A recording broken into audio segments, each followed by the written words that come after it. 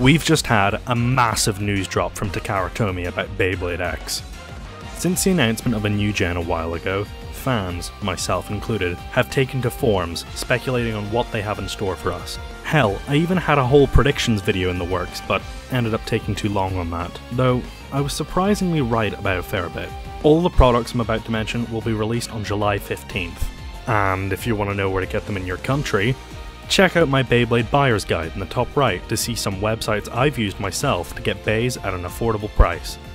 Though, I'd recommend you first try Bays and Bricks to get 7% off each item with code MILGO. First things first, by gone are the days of overcomplicated burst designs.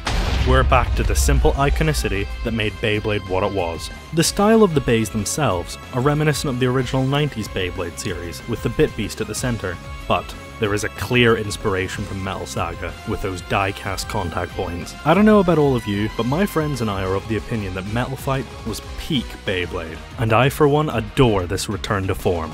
Like in Burst, the bays disassemble into 3 parts: the blade, the main contact points and weight of the bay, the ratchet, fits underneath the bay and fills a similar role to the disc that we know in Burst, and the bit, which is your driver/performance tip.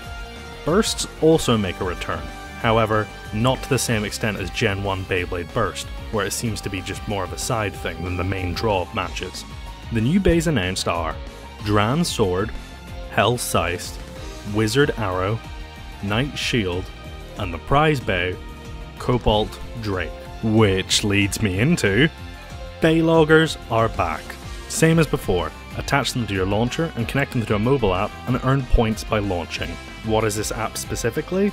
We don't know yet, but we do know that like in Burst, you can potentially win a rare bay only available through this method. Instead of Dynamite Perseus or Amaterios, it is the new and very cool Cobalt Drake. The launchers at launch are much the same as with Burst. We have a ripcord launcher, string launcher, and a grip that can be attached.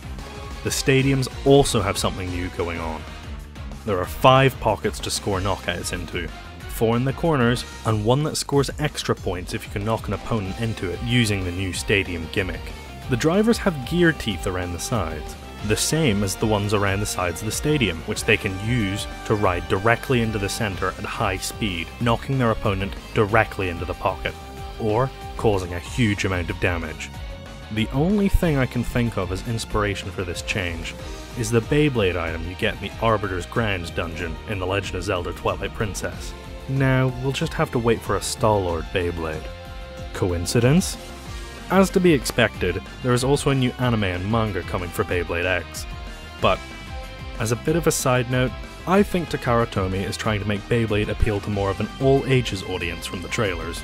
Specifically this one. Similar to how in Metal Fight, the ads seem to try and appeal to skaters and the extreme sports crowd. And that's all the info we've gotten. Let me know in the comments what Gen X bay you'll be getting first. I think I'm gonna go for this blue Knight Shield recolor to replace my go-to blue and white Spriggan Requiem.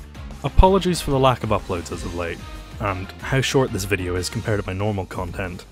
A lot of big life events have come up recently, which I talked about in a community post on this channel. I'm in the process of convincing one of my YouTube friends to edit for me, as to not slow down the flow of content as much. But we can only cross that bridge when we come to it. Anyway, that's it from me. Milgo signing off. Peace.